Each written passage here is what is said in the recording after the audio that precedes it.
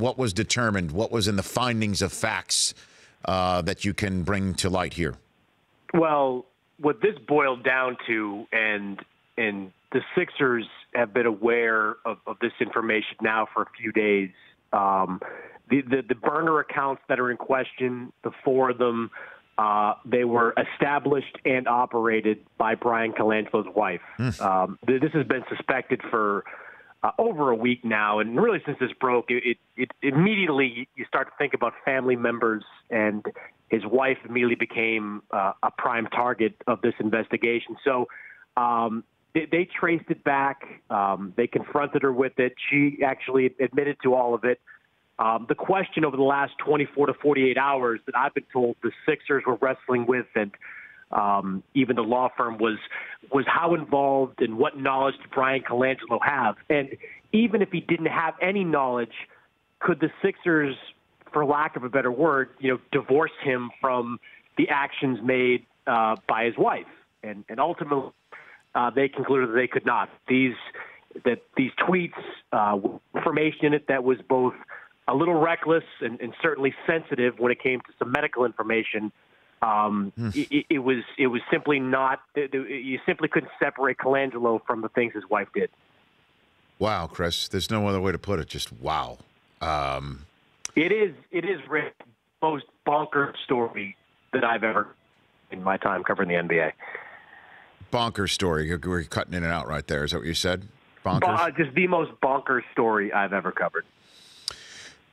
So, I guess when it all comes down to it, the Sixers sitting down Colangelo and figuring this stuff out, they could not determine what role he had in this. The law firm couldn't do that at all. They couldn't determine if he had knowledge of these accounts' existence prior to this report coming out.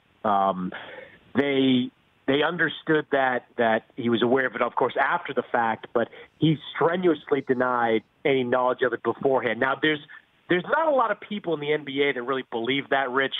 For accounts like this being in existence, the number of tweets that were put out there, you're hard-pressed to find too many people that believe he was completely ignorant to all of it, but they couldn't find any proof, and that was their findings there. They did find enough evidence to suggest that Colangelo, as they put it, was careless and in some cases reckless with pretty sensitive information, and that's in reference to some of the medical stuff that was out there about Jahlil Okafor and certainly Markelle Fultz. Is it true that, according to the findings of facts, that Colangelo's wife's phone was factory reset, wiped clean when it was handed in for the investigation?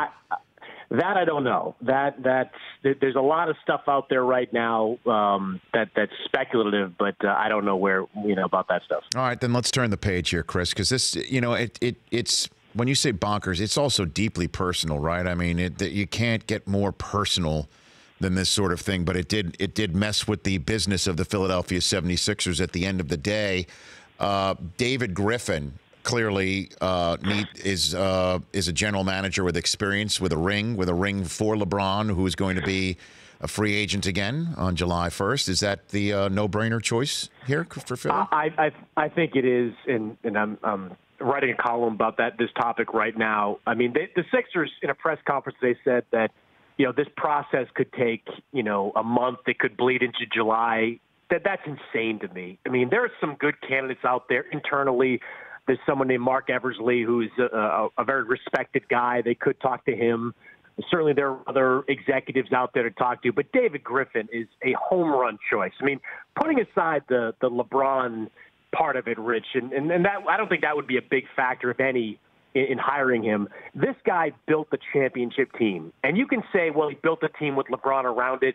It's not easy to have limited assets and find guys like Kyle Korver and J.R. Smith and Iman Shumpert and make all those pieces work.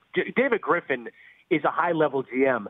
And not as importantly, but somewhat important, he's also a really engaging guy. He's media-friendly, does media now in the last couple of years since leaving Cleveland. You kind of need someone in place to do damage control. And in addition to being a terrific executive, he's a guy that would put out a lot of fires that are around this Philadelphia organization right now. So if they're not calling him every hour, every day, they're making a mistake. The Rich Eisen Show, weekdays at noon Eastern on Audience.